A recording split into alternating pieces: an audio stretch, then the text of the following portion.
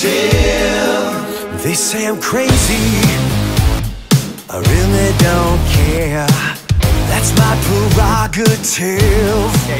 They say I'm here. Thank you for your patience. Yes, I made it. Yeah, dude, it's good seeing you, man.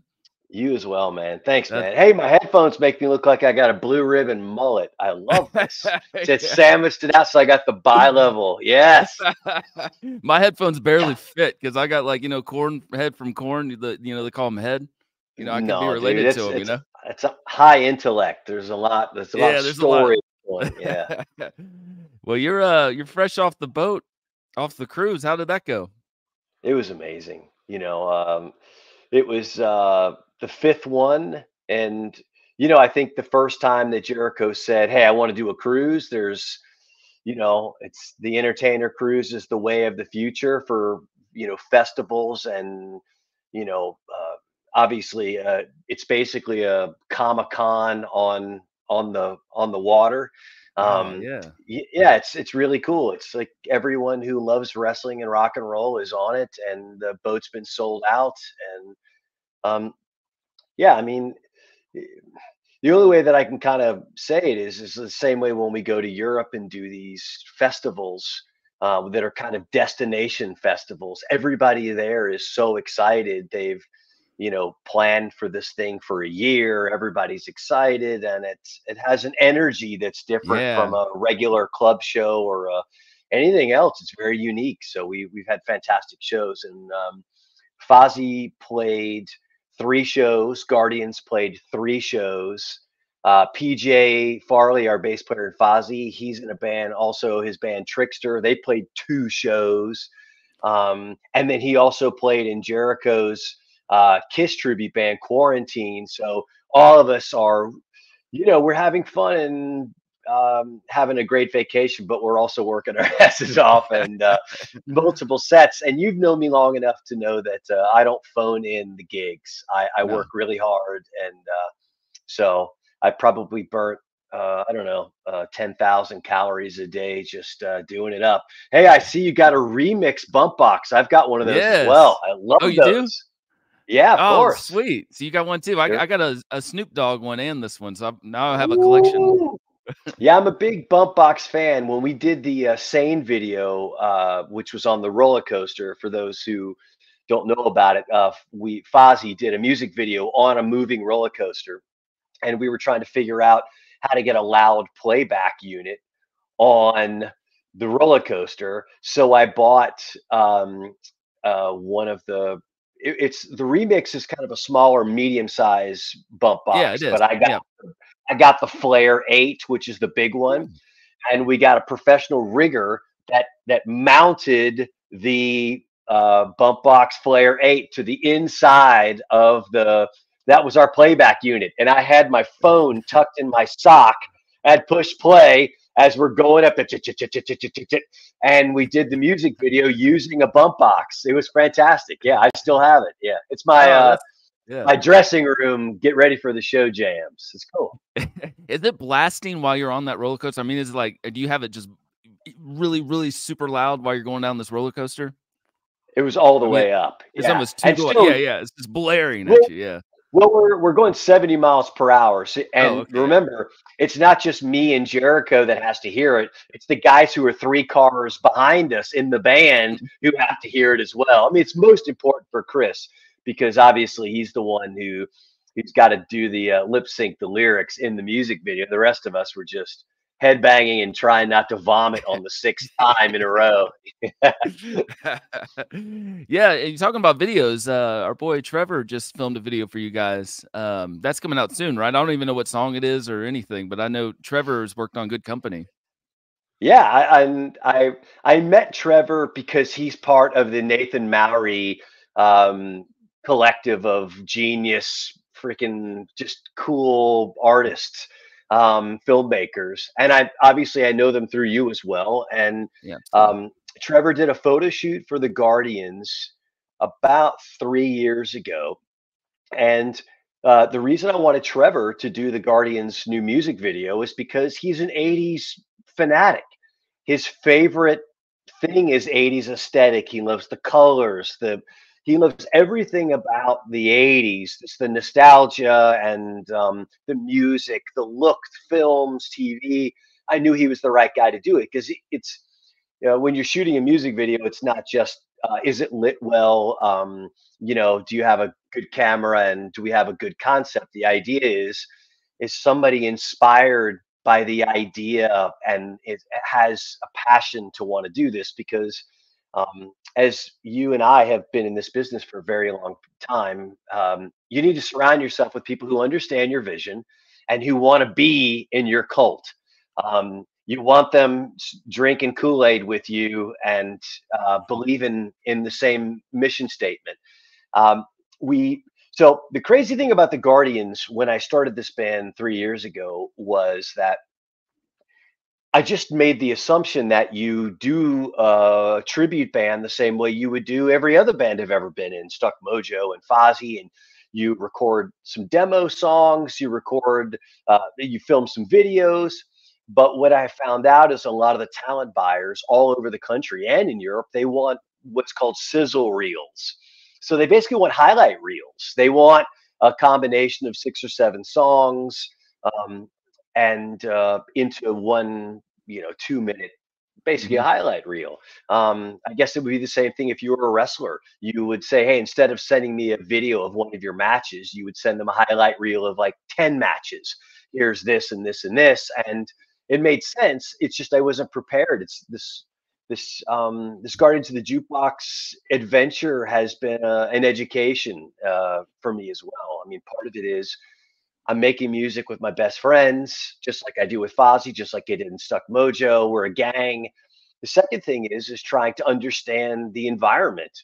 Um, when Stuck Mojo started, we were 2 black guys and 2 white guys playing hip hop metal in a world coming out of the late 80s where the most popular bands were Warrant and Skid Row, and like we were trying to navigate a landscape that was new. And thank God for the Chili Peppers. Thank God for Faith No More that there was some bands kind of doing things that were related to us, although they were cousins. We were able to kind of navigate that, and then with Fozzy, we started off doing basically what Steel Panther is doing now, which is that we are wearing costumes and wigs and playing cover material and trying to figure out what does members of Stuck Mojo and a professional wrestler, Chris Jericho, do to find their way and navigate, making records and touring. And so luckily for me, although I haven't climbed Everest, I've climbed other mountains, Mhm. metaphorically. I know the process of and I know that everything is an opportunity for learning and growth, but I have the basic tools that I need to make the Guardians a huge band in the same way that Stuck Mojo and Fozzy was a grind, but we got there. Nobody thought that me and Chris Jericho from the WWE would ever have a gold album on our wall, and they were probably right. We probably shouldn't have, but Yep. the reason that it worked was because Chris and I are both not the kind of guys that sit at base camp two, boiling water with the Sherpas. We're going north. We're headed for the Yes. summit. Even if it means we lose a foot on the way to frostbite, we are going to the summit. That's how we're built. That's how we're wired. Um, and my feelings towards the Guardians are the same. I don't ever do anything. I played in a couple of other bands. I've done gigs with other groups along the way, but unless it's something that I feel like I could go to Everest, the summit with, I just really don't have any interest in it. I always tell people that um, if I will never put the pads on and put a helmet on unless my goal is to go to the Super Bowl. Like Yeah. I just don't even want to be second best at anything. It's like not it's and I don't even mean it success wise as in what kind of car is in my driveway or how many albums have I sold. Success to me is relative to what my goals are for me and my gang. Are we making music we love? Are we having great shows? Are we getting the best out of ourselves as a group? And so working with Trevor seemed like the right next step for us to put together this highlight reel. We filmed at a roller skating rink. because there's nothing more 80s than going to the roller skating rink. It's just synonymous with that culture, and we invited a club of in Gwinnett County that is roller skating enthusiasts, and had them skating while we were performing. So we filmed us doing 9 songs, and then we also did a music video for "What a Feeling," the Flashdance Oh, theme song, great. which Irene Cara. Because we've already done music videos for My Prerogative, Electric Avenue, and Caribbean Queen. And since we did those videos, we were really fortunate to find that elusive, um, white unicorn. We've been looking for this female keyboard player who could really round us out as a band, because um, myself and Grant Brooks, who's the drummer in Fozzy, he and I are heavy metal kids from birth, and our male singer and our bass player came up in the Atlanta music scene in a band called Salem Ash, and they were big Mm. prog guys. So they came up Queensryche, um, Dream Theater, Dixie Dregs. So we have a bunch of goofy musicians that are all dudes wanting to play rock, and we needed a real female artist. We didn't need Ann Wilson from Heart. We didn't need Pat Benatar.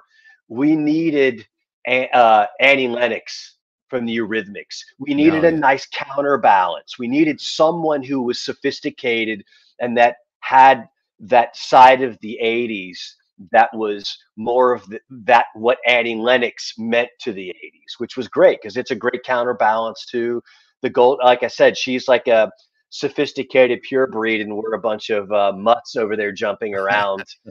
And the band it's the perfect. It really is a perfect band, and it really for us is continuing to figure this out like you would any band. That's the beautiful thing about me doing this twice already, is that I know what that process is. You rehearse, you're writing, you're recording, you're figuring each other out because it's all chemistry, and how do I complement this person, and how do they complement me, and my weaknesses need to be overcome by the strengths of my other bandmates. And every great band there ever was, that's how it worked. Whether it was Led Zeppelin, or it was The Who, or it was Snoop Dogg and his posse. Surround yourself with people that make you better by filling in the gaps and the holes that you maybe need improving on. Yeah, that's a big thing, surrounding yourself with good people, and it sounds like you have a great group of people. How did you find your keyboardist, Kara? Am I saying her name right? Kara? Yeah, yeah, yeah. Is this like yeah, S- keep going. no, so uh, I just did this thing where I reached out to a bunch of people I know in the Atlanta area. One of them was Scully from Scully Oh, Entertainment. He yeah, knows yeah. yeah, of course. He knows Got a shirt on. everybody. Yeah, of course. He's been a longtime friend, and he came up in bands, and he's a promoter. I asked him. He gave me some names. Then there was that thing where you use social media. You're asking people who are the people around town. It was kind of important to find someone in Atlanta, because otherwise you're asking someone to relocate, and that complicates things. And I was just lucky that after 3 or 4 conversations with different people, our manager, so we're managed by 2 people. One of them is Mark Willis, who manages Mhm. Fozzy and managed Stuck Mojo before that. And the other gentleman's name is Randy Sod, who you may know. Randy Sod. He worked for Ichiban Records in the 90s, and then he went on to manage a bunch of bands. Um, and he also is a radio marketing guy. He actually got he's a part of Fozzy's radio marketing team. So he's been part of our family for a long time. And Randy knew of her because he saw her at a local Atlanta showcase at Smith's Old Bar, and he said, "I got your girl. I got her." And I had to convince her that I wasn't a lunatic, because I had grand plans, and everybody comes to you, right? Like, I'm sure Yeah, you've heard it a million times. You know what we're going to do? Let me tell you what I'm going to do. Like, yeah. everybody thinks like they're going to be big, or this is going to happen.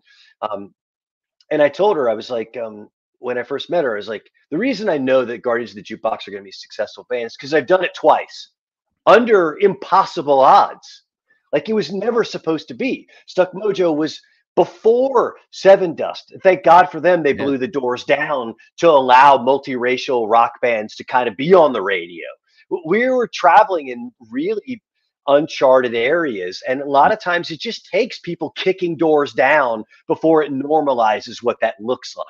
And it doesn't mean it's good or bad or whatever. It's I didn't even have any judgment on whether people should have accepted us or not. There's just like the same way that if a bunch of guys from the Philippines came in and they were in a reggae band. It doesn't look like what people think it should look like, right? People have a stereotype of what things are supposed to look like and sound like, and you just have to prove them wrong. And so for me, I just love overcoming those odds. So that I told people from day one with the Guardians, if we're not playing Chastain Park, then I've failed.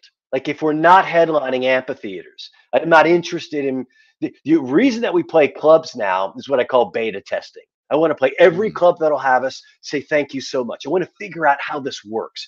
Get this band good. Stuck Mojo did it. We spent years at the Rec Room, the Somber Reptile. Yeah, We played that's any great. place that would have us. Yes, right. We never said no.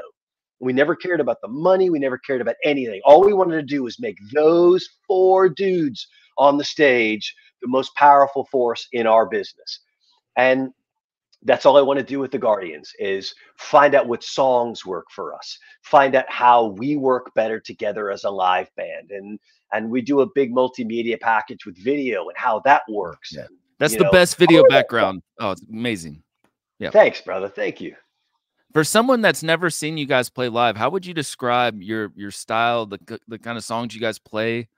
For someone that's never heard of you or never seen you, like what can they expect if they see you play Well, a we're Guardian just the show? best. We're just the best cover band anyone's ever seen. Right. And part of that just kind of comes down to, um, I always try to explain it to people that um, it's not necessarily that we're talent. You know this. You talk to people in the business all the time, and you're in the business. Talent really doesn't mean a lot. So if I say we're the best cover tribute band, it's not me doing this because it doesn't mean whether somebody can play like Eddie Van Halen or someone can sing like Lionel Richie or someone can sing like Madonna or play drums like the drummer from Toto. None of that matters. What matters is when people come to see you play, they feel like they've seen something special. They feel like they've built a relationship with what they're seeing. So there's tons of people who are talented who will go down and on a Saturday night play the Dixie Tavern and blow the doors off the Yeah. place, but they just played those songs good. And Mhm. being good is just such a small part of this. And we know that because there's so many rap artists and pop artists and rock and roll and heavy metal artists that weren't the best. They weren't the best guitar player or best singer. It really just came down to people who understand how to build relationships with audiences. And it's also people that are willing to do whatever it takes to put on the most incredible show possible. And I always know going into any endeavor that in this business that if you're not willing to take every item that you own and every dollar from your bank account and set it in the middle of the floor and set it on fire, I mean that's the gamble for any musician or any artist or filmmaker, anything. You want to do this? It is an all or nothing proposition. And most people, and this is no disrespect to most tribute bands or no disrespect to other, but they're not willing to do. It's the same reason I always say people are like, man, God, man, you're 55 years old, man. You're still making music. I was like, yeah, because it's freaking hard.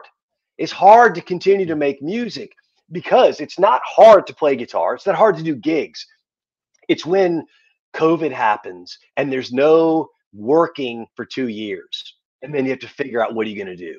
And when the 2008 crisis hit and the entire music business contracted and everything kind of slowed down, what are you going to do? And then when 9/11 happened and the whole business froze for 6 or 8 months. And when two record companies folded on me and all the money they owed, they kept. They just filed bankruptcy on us. Then people just say, I've had enough. I'm just going to get out of this.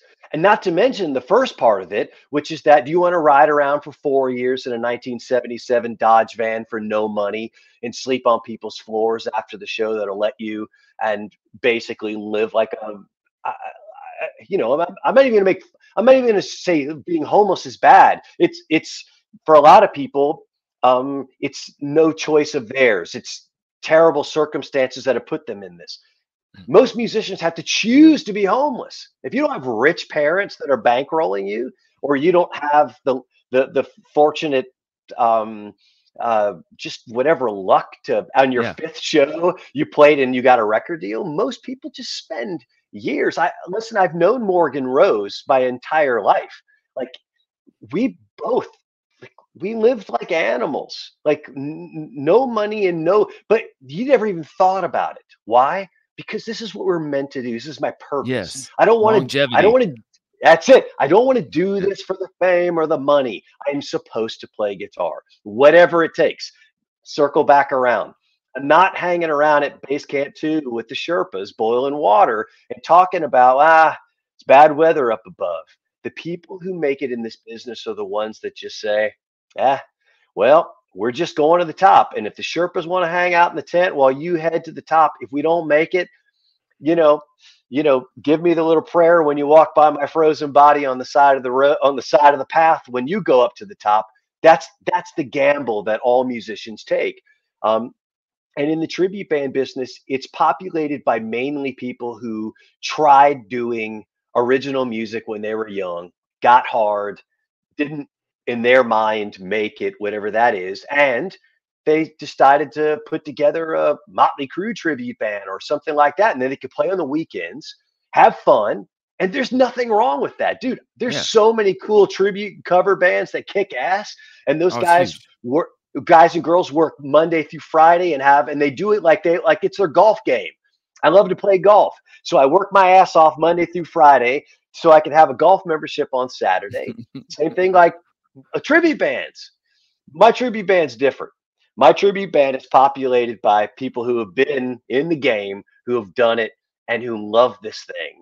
And it's we could have started another original band, or I could have just gone and got it on my knees and tried to tell the guys in Stuck Mojo, we should do this again for the 20th time. We should try it.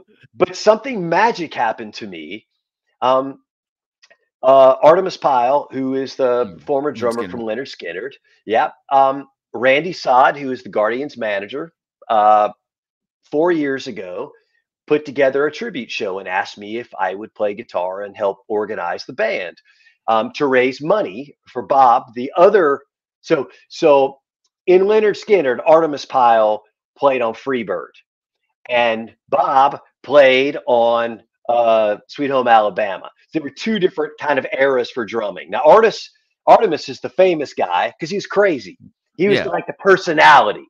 And so we were raising money. Bob had passed away, and we were going to raise some money for his family. So, so the idea was to play a bunch of covers: Eagles, Stones, Skynyrd, just play a Southern rock, old school, classic rock set with some local musicians.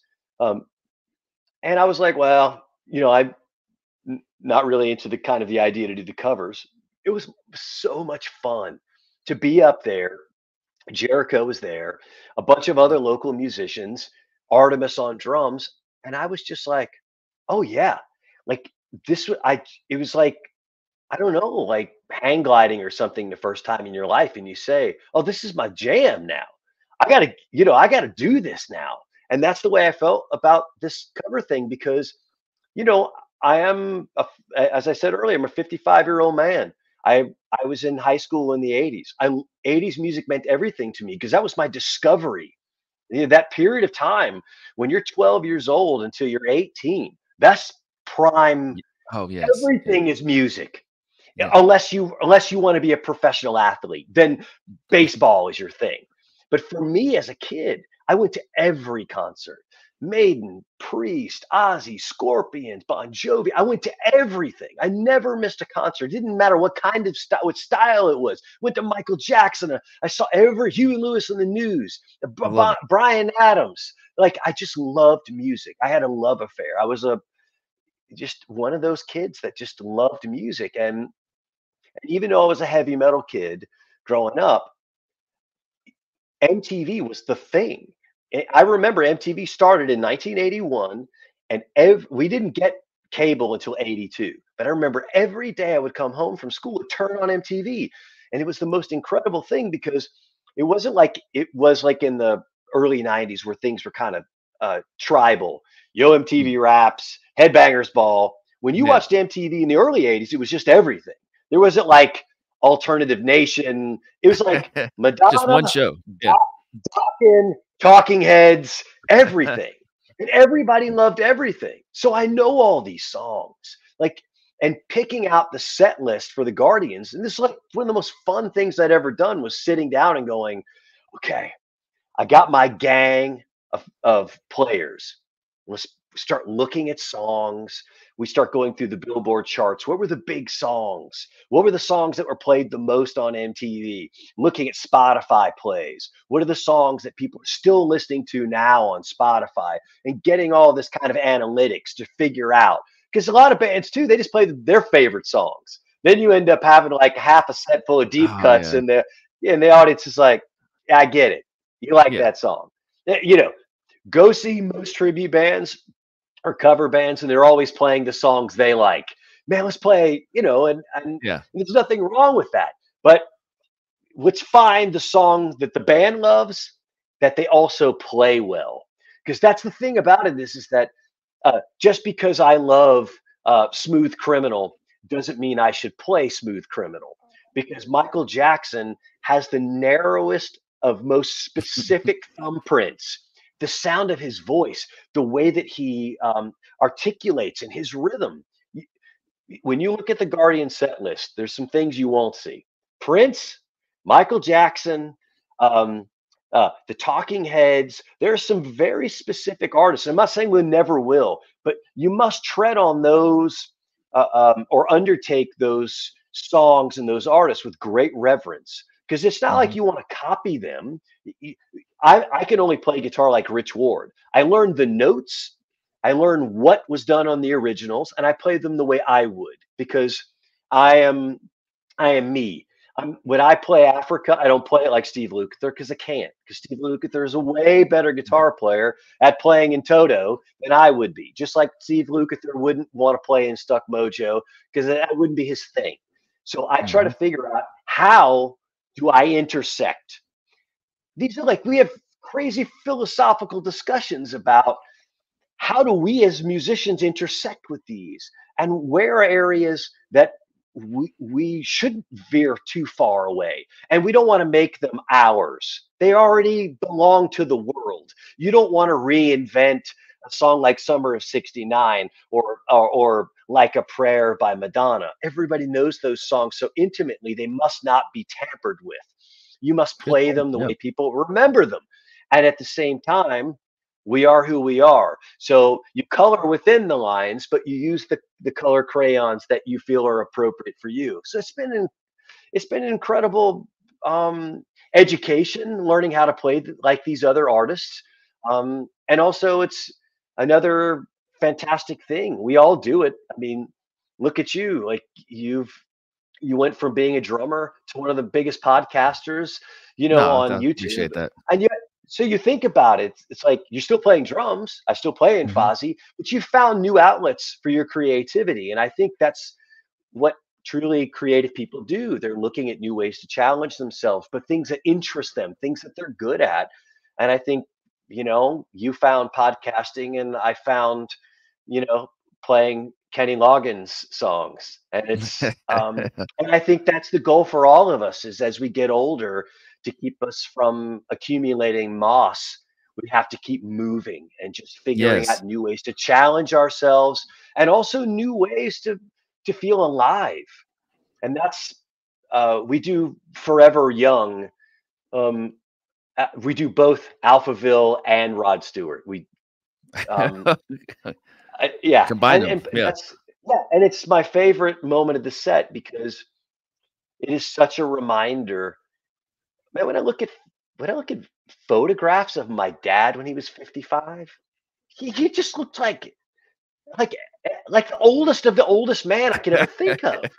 Same here. Yeah. And you know what I mean? Like, Yeah. and I Yeah. think part of it, is that there was this kind of understanding that if your choice in life was to, you were going to raise a family, and you were going to go to work, and there was a certain thing, and there was a kind of a mindset of what a family looked like and what a life looked like. And I think things have changed over the years, but I think it's also a personal choice. I mean, we can look at guys from and girls from 30, 40 years ago that they looked younger, but I think it was all about just living in the moment and waking up every day saying, I'm going to be doing things that make me happy and things that excite me and chase my dreams and never just think of myself as a cog, in the grind, in the meat grinder.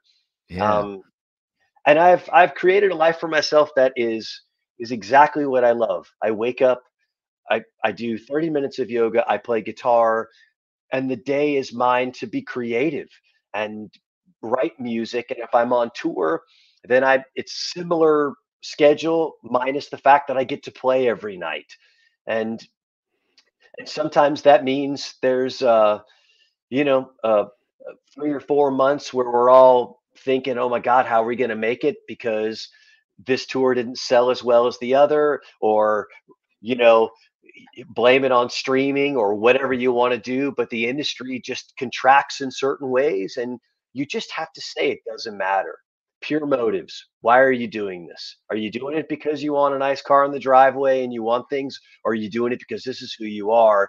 And luckily for me, my wife has allowed me to be irresponsible for the 21 years that she's been with me, and Wow. allows me 21 to, years. Yeah.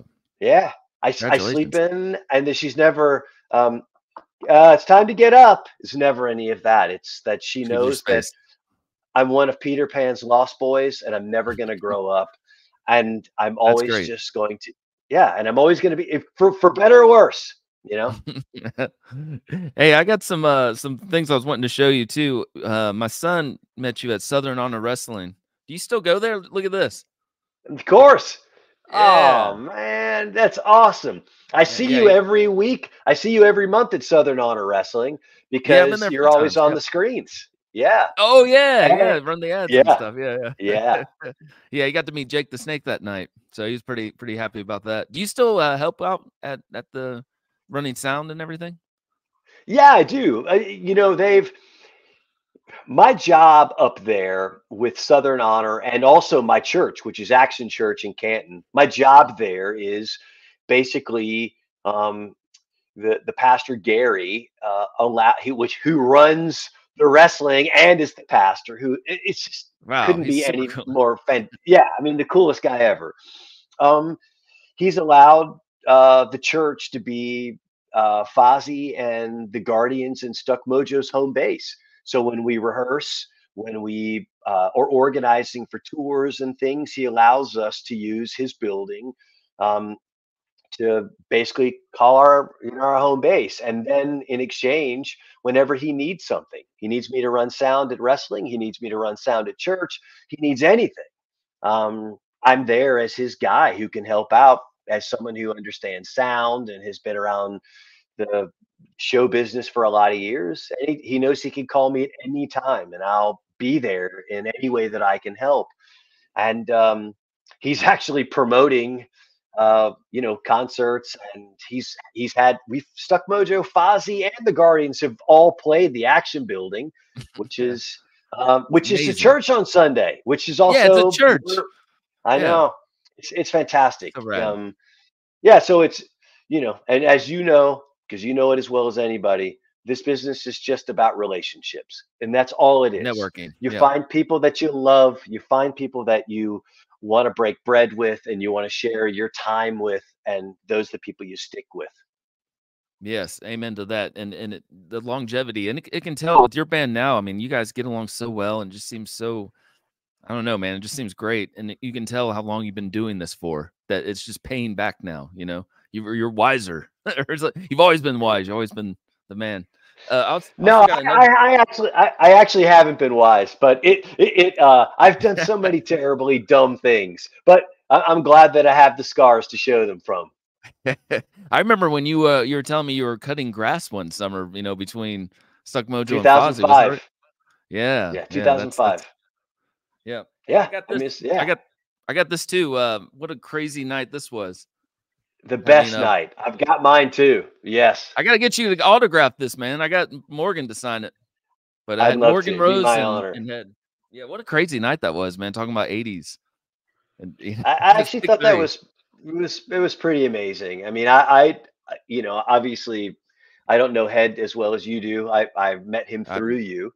yeah. Um, you know, but you know, I mean, I remember we played in the first time I ever heard of Corn. Um, we were in Raleigh, North Carolina, and there was a band that was opening for Stuck Mojo in 1992 called Corn with the Whoa. C, and What was they with got C? yeah, it was with a C. And the bass player in the band told me, yeah, we're gonna have to change our name because there's another Corn in California. It's spelled with a K, but their attorney reached out to us and they have a trademark on it.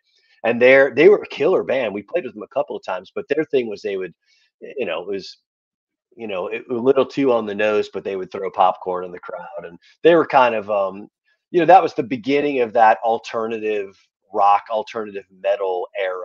So everybody was starting to get funky. Everybody was loving the Chili Peppers. Everybody was loving Pantera. Any bands that grooved or had funk elements. That was the beautiful thing about the kind of early '90s. It was everybody was exploring those new elements, which is obviously where so much of that new metal came from. Which we were lucky to be a part of that wave as well with Stuck Mojo. Were you ever into the grunge movement, like with the Nirvanas and Soundgarden, Alice in Chains? Very short.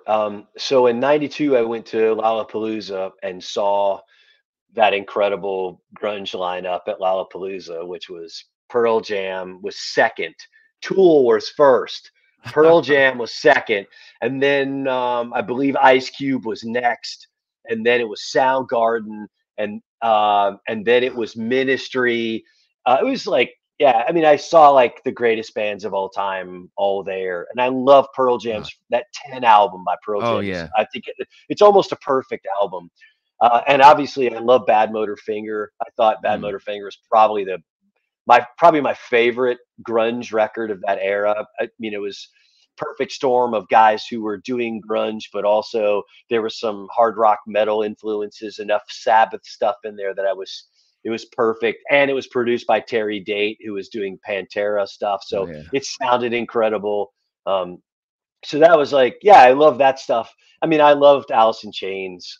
I mean, so I didn't like once it got a little of the alternative stuff, the alternative grunge stuff wasn't my favorite. I liked the stuff that was more kind of heavy guitar driven. I was a guitar player. I loved aggressive riffing, so those were the bands that I gravitated more towards. And I love Pearl Jam, even though they weren't necessarily a heavy band. I loved them because their stage energy was just unparalleled. On that tour in particular, it was like the Chili Peppers. It was, you know, 4 out of the 5 band members were going absolutely crazy, losing their minds, and there was so much energy. And yeah, I mean, that was the beautiful thing about that era was like everything was happening, at the same Yeah. time. God, It it's was like amazing. hip hop was incredible in that early '90s, and Yeah. it was just a great time to be alive musically because it was almost at that period of time where you didn't have to be part of a scene, like Mm, like in the '80s. Who are you? right. What do you mean? Well, you had to fit into a category.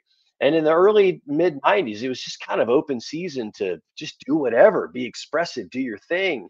Because even though people would call Smashing Pumpkins grunge, it really wasn't. It was Yeah, like yeah. it was its own thing. Um, And you didn't even know where to put Nine Inch Nails or Ministry, like, and then mid '90s it was like, holy mackerel, you had Fear Factory and Machine Head and all of these exciting bands that were influenced by Pantera and Sepultura, and were the evolution from that metal. It's fantastic. And then Devin Townsend with Strapping and Lad, and yeah, I mean, to be in the mix with all of that and playing shows with all of them, touring with those bands. I mean, Stuck Mojo toured with Typo Negative and Life of Agony and Pantera, Oh, yeah, Testament, amazing. 24/7 Spies, and we were so lucky. And then Fozzy has done tours with Metallica and has done festivals with. I mean, we were the opening band on Motorhead's 30th anniversary show in Hollywood at the at Mm. Wiltern Theater. We opened for Iron Maiden at a stadium in LA, like Uh, main support. We've just done. you inc- toured with Pantera. Don't forget that. You toured with Pantera. I Yeah, know. Tour de that's Pantera in amazing. Europe. I played a festival tour in Australia, and I stood next to James Hetfield watching Slayer play on side stage. It's like I've just been like, I don't even know. Like every night we played with Pantera, I'd look on the side of the stage and there was Dimebag and Phil every night watching us. And Yes. I've had an incredible life. And and And I don't mean to cut you off, but you were sober for most of these days because you're not a big partier, so you actually remember these things. It's not like that blurry night, I with the Pantera or I was whatever band, I was sober for all of it. Yeah, Yeah, that's great, man. yeah, yeah. I mean, part of it was people always ask me, "You never partied?" I was like, Yeah. somebody had to drive the van. Like, Yeah. like Yeah, it's that that's true. same little thing that you hear. It's like when you're in a band full of people who are having a good time, somebody's got to get you to the next gig, sober. And it kind of became my job, that I was the one to check us into the hotels, and I was that person. And it suited me because I was kind of a loner kid growing up. I didn't have an older brother or sister that was a partier who introduced me to that lifestyle. I Yeah. didn't have any friends in the neighborhood who ever had parties that I came over to. No one was like showing me how to smoke weed at an early age or something. I just wasn't around it. So, the kind of gateway to that lifestyle was not even around. I was in the Boy Scouts. I went to the skateboard park every Saturday. I played Dungeons and Dragons on Sundays at a hobby shop. Like, I was quintessential kind of nerd kid. Mhm. I listened to my records by myself in my room. I didn't, I played soccer, I played baseball until I got into junior high, and then everybody just grew fast and was better than me. Like, I love sports. It's just that I was never going to be good at it. I was too little. I was like Randy Rhodes or Jakey Lee or any other little, or Joe Perry. I was designed to be in a band. There was no room for me. And I was never going to be smart enough to be an engineer or a doctor. I was just an average kid who, sometimes evolution and life just tells you what you need to do, right? It's like Right. I'm 5'9", a buck 25 when I graduated high school. Music's my thing, right? I mean, Right. I guess I was, and I'm lucky because I'm still doing what I love. And I saw your son. But Tell him I said, hey, yeah, but I saw. he'll come back in a minute. Yeah, we'll have to wait till him. That's funny. Cool. Yeah, and like you're not stuck in a cubicle, which is pretty awesome. Because I couldn't imagine Rich Ward being in like an office job day to day.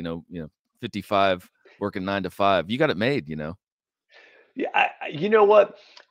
I could probably do it if I had done it my whole life, but it's kind of like taking an animal that's been wild its entire life and then putting it in your backyard in a cage. It's like I've already lived too much of my life this way. It's in the same way that I think someone who has worked in a cubicle or has had structure could not operate in this way, because some Mhm. people just need structure.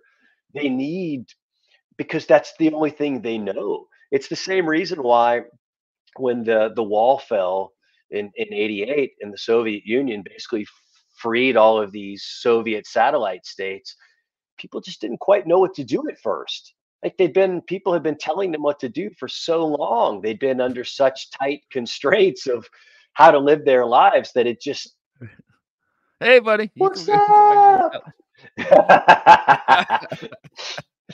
Yeah, so I think it's, part of it's just kind of, nature versus nurture kind of thing. I've just been doing this so long that it would be very difficult to, I mean, if I had to do it, I would. I've told people all the time, if the bottom fell out of this thing and I needed to make sure that there was food on the table, I'd do whatever it takes. I'm like, I don't think there's anything menial about what people consider menial labor. It doesn't, like, all jobs are good. It just Yeah. depends on, what do I need and what's it going to take for me to get it.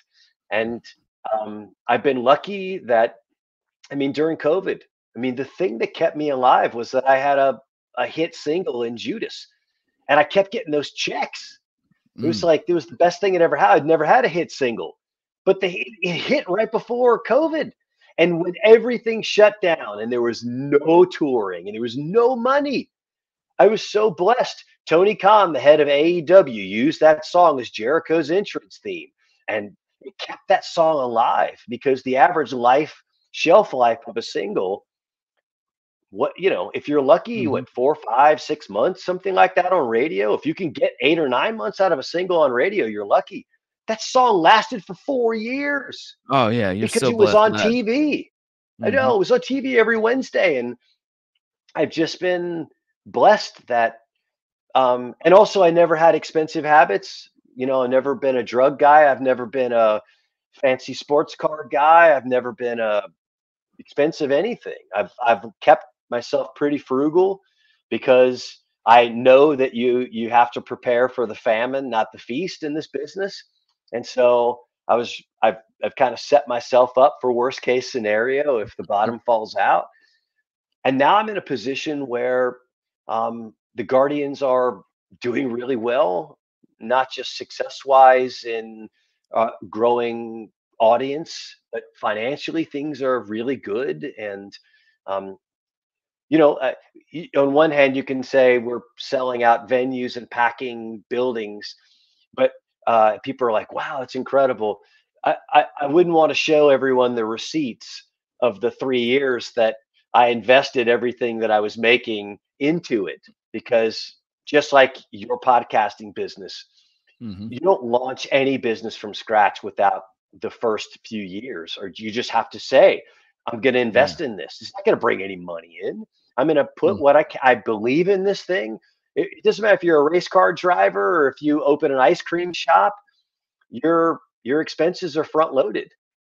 You spend the money, you put your heart and soul into it, and if you believe it's going to happen, then you make it happen. Dude, I love the way you said that. I absolutely agree with that. I want to talk just real fast about Fozzy. Your last song that you put out was Spotlight, correct? That's the Yes. That was a great song. And are you guys going to release another song? I like the slow drip of music that Fozzy's putting out. Thank you. Yeah, that's kind of our new formula, and I think part of that just kind of comes down to Jericho is not a wrestling star. He's not a rock star. He's not a best-selling author. He's now a movie star. Like, he's in big films, and his schedule is such that he's like the Terminator. Like, he just doesn't sleep.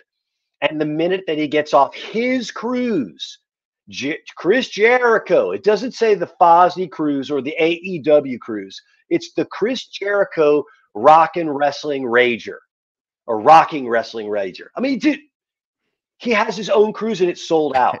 And then he gets off the boat and immediately goes to LA and then is immediately back for wrestling.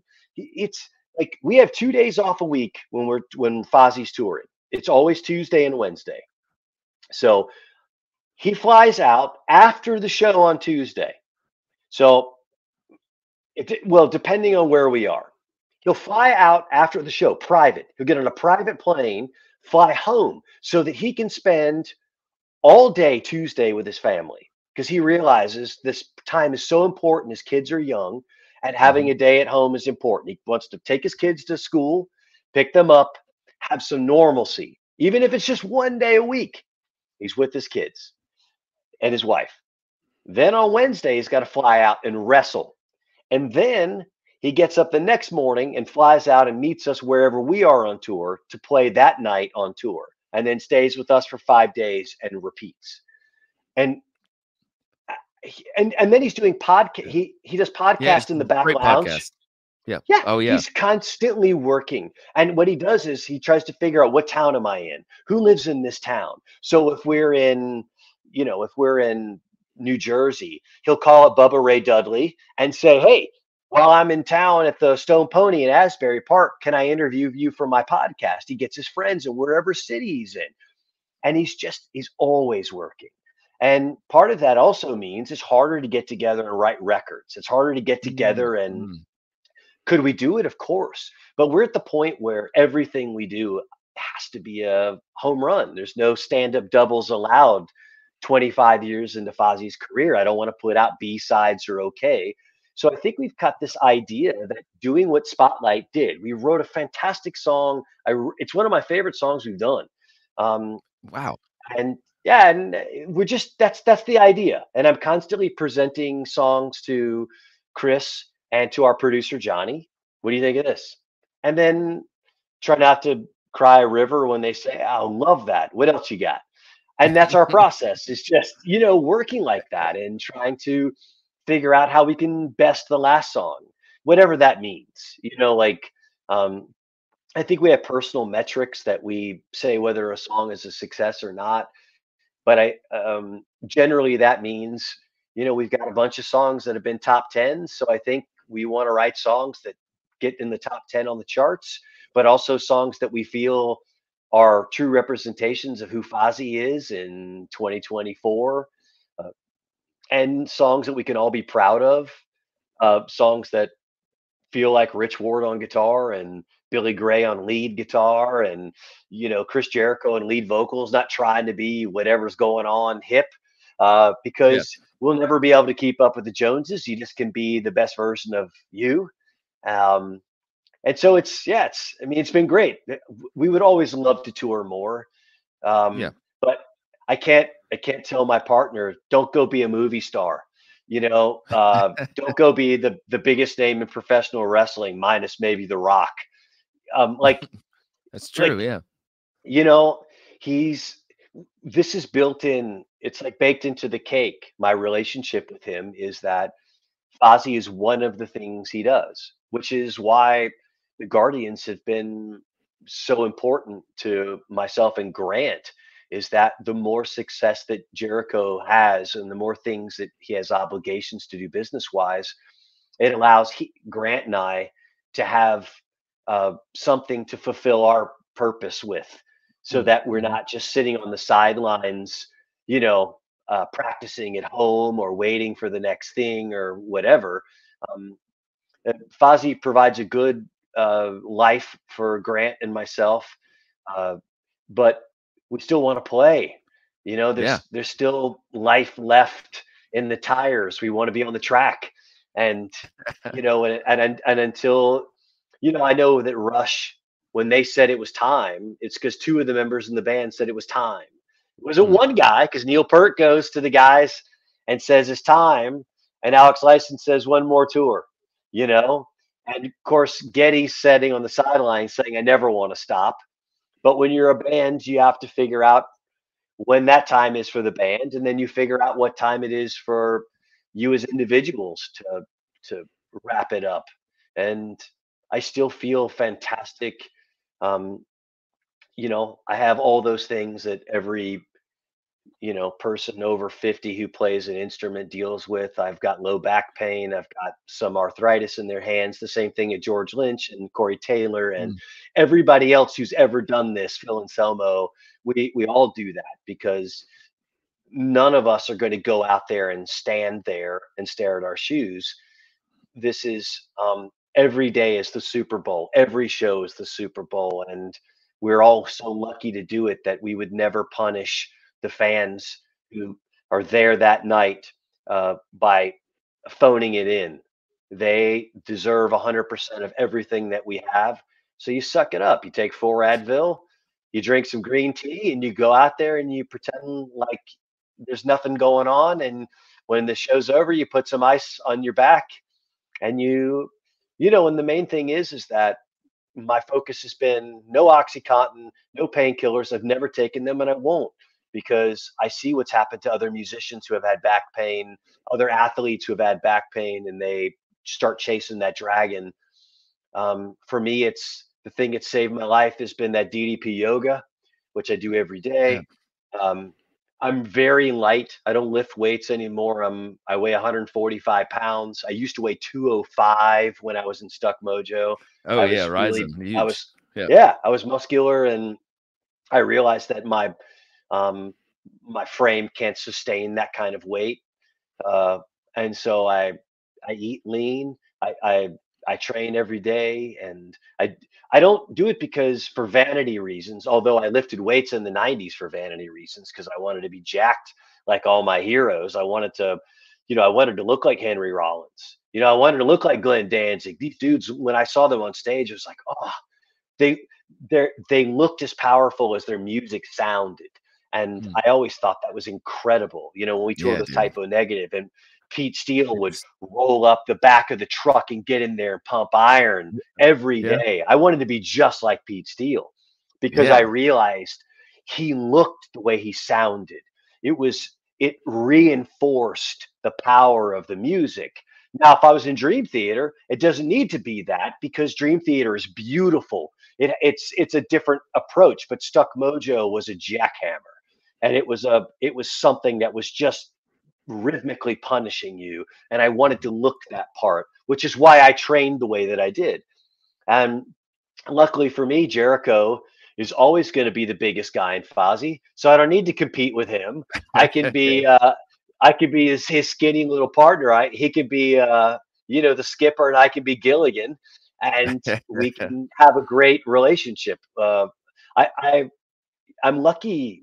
I've been very lucky in my career. Bones was one of the best frontmen in all Absolutely. uh, of crossover, new metal, whatever you want to call it. He was by Yeah. far one of the best, and part of the reason was is because it was real. Like he he was never trying to pretend to be anything. He was just that guy. Yeah. And the crazy thing about it is I never really understood it when I was younger. Um, I was constantly worried about all the chaos that was created by that energy, not realizing that if you took it away, all the magic that was Bones would have gone away too. In the same way that Mm. nobody wants to see a Boy Scout with a perfectly intact family and went to private school. They don't want to see them be the front man of a heavy metal band, because they don't have any. There's no pain and struggle and stories to Yeah. tell. Bad News Bears, Broken, man. That just made me think of that. Yeah, yeah. yeah, You need that. broken people make for great artists. And Yeah. and I don't wish that upon anybody. My dad was never around. I never thought it was abnormal, because it was my life. My stepbrother and I had bunk beds in my room. We didn't have air conditioning when I was growing up. We would just crack the windows and put a fan in the window. It just seemed normal to me. Like, if you're a kid, you don't think you're poor because you share a room with your stepbrother. I watched the Brady Bunch. They didn't seem poor, and there was a crap ton of kids living in a couple of rooms in their house, and I Yeah. just thought it was normal. And but if you grow up comfortable and wealthy, and then all of a sudden you have to sleep on the floor of somebody you met that night at the venue because you don't have enough, your band doesn't have enough money to pay for a hotel, life sucks. Like, you know, if you grew up in Canada in the winters, and then all of a sudden you come down to Atlanta and during the winter you don't have a jacket, doesn't bother you. I felt worse. I know Yeah. what cold weather feels like. And I think part of the reason why a lot of musicians who succeed in this business why this business is populated by broken people is just because the business is tough, but these people have already experienced tough. They've had tough lives. They've dealt with abuse and worse. I didn't deal with abuse, but I did live what I now would, if if you looked at it, through the prism of today, I lived in a fairly lower middle class household, um, but I didn't think of it at the time, if that makes Yeah. sense. You know what I No, mean? absolutely. Yeah. Yeah. I had friends that were rich, but I just thought they were rich. I didn't think that that meant that I was poor. Right. You know what I mean? Yeah. Like, Yeah. um, so, so I think that's a good thing. That people who grow up with stories to tell and not ideal childhoods, they make for interesting artists, and it doesn't matter who it is. Look at all of them. Um, Yeah. they're all a little broken, or the clocks don't exactly run on time. And Yeah. Absolutely. I'm Yeah. I'm a proud part of that community. I'm glad Right. music was there for me. It saved my life. Discovering Judas Priest when I was 12 years old saved my life.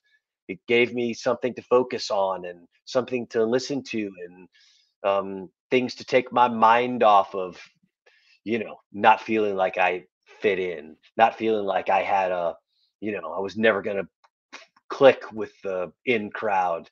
And it gave me my own click. I found other people who like Judas Priest. And then, it made me, through that little shelter of, you know, people who loved heavy metal, was kind of my identity. You guys did that for us too. Stuck Mojo did that. I mean, I still have a group of friends that we all went and saw Stuck Mojo in Atlanta. And we're all super young. We're still friends today. So we had a That's community like awesome. that. Creative loafing, like, when are they going to play next? Before internet, I Yeah. love And that. that was Last magic thing, time, man. That was it magic was, man. time. It was, man. I love it.